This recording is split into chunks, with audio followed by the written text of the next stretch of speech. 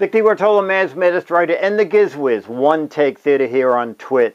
As you age, eyes get a little weaker. It seems like print gets smaller, although print is getting smaller. I want to show you something. This is not a joke, okay? This is an instruction sheet that came with a new product I just got. Now, are you kidding me?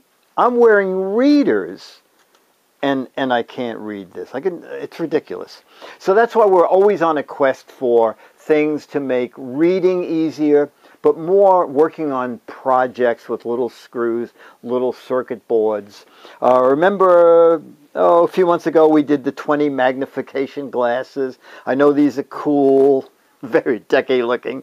We found something wrong with the 20 magnification glasses, and that's that when everything is totally in focus, your work is here. So it is physically impossible to adjust anything because it's pretty much up against your nose. So that's why I sent for Magic Head Magnifying Glass. Although I think they should be magnifying glasses. This is the box, and let me just tell you a little bit about them. Suitable for work of dentists, beast doctors. Beast doctors? Oh, it must be a vet. Okay. Is the beast doctor in? Yes, the beast doctor is working on a kitty right now. All right. Jewelry processing. It's also hoped that fishing lovers with suitable ages can use this product. Okay. Fishing lovers with suitable ages. I don't know why you would use this in fishing, except maybe if you caught a minnow, you could look through here and say, whoa, it's like a 14-inch pike. So these are the Lighthead magnifying glasses. So this is how they work. You get 4 different lenses in this plastic box. Let me see if they do the magnification. Yes. 1.2 times, 1.8 times, 2.5 times, 3.5 times. So you click them in, a little bracket here, and then fold it down when you want to use it. Turn on the LED light. Bum bum. Light is adjustable. Wow, this is cheap. This is really, you know what? Okay, I did it. All right. It's bad. It's cheaply made.